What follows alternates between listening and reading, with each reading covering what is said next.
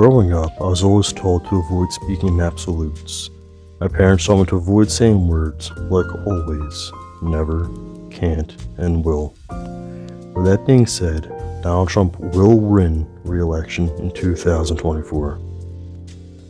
After a rough beginning for the Trump campaign in the primary process, where he was shown to be losing to Ron DeSantis in some polls, that narrative was quickly discarded, with Trump retaking the lead and never looking back since.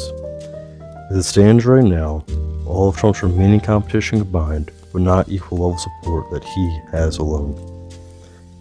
After Trump wins the primary, he will likely be faced with a rematch against Joe Biden in the general election.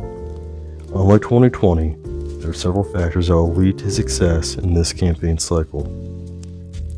For starters, Joe Biden's failures were widely visible from both sides of the aisle.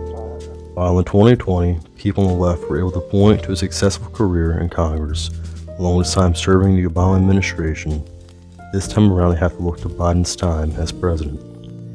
During this time, Biden was able to boast one of the weakest southern borders in recent history.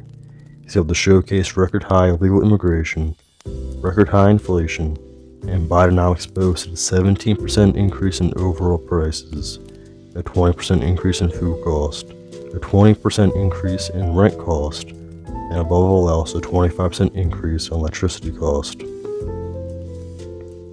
If that isn't enough, under Joe Biden's tenure, we saw a total of 2 large-scale wars break out, one in the Ukraine, and another with their close ally, Israel. This is a stark contrast to Donald Trump's tenure, where no new wars were started. Furthermore, Joe Biden's weak America has led to billions of dollars being sent overseas to deal with the Ukrainian conflict, and with no end in sight, it appears as if he will bleed the taxpayers dry before he ends the money supply. With that being said, the American people are feeling the effects of Joe Biden's presidency, which is being shown big time through polling numbers.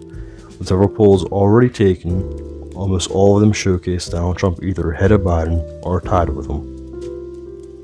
While the time the polls may sound concerned to some Republicans, you also have to remember how the polls look heading into the 2016 election, where Trump outplayed the polling numbers, whereas Hillary never got close in numbers that she polled in. Likewise, back in 2020, Biden had a very similar outlook, which led to Biden too underperforming, while Donald Trump yet again outperformed his opposition. As such, while time may look bad to some Republicans, the fact still remains that we often do better than polls suggest, whereas the left always does worse than expected.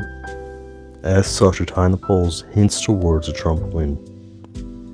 On the same note, Biden's approval ratings are looking far worse than Trump's ever looked. As of right now, Joe Biden's approval ratings fall somewhere between 33 and 39%. For a retrospect, Donald Trump was polling from 40 to 45% at this time in his tenure, which shows at this point in time, even Joe Biden's own party is against him. And due to his poor performance and a series of factors pointing to Trump being ahead, I feel extremely confident in saying that Trump will win in 2024.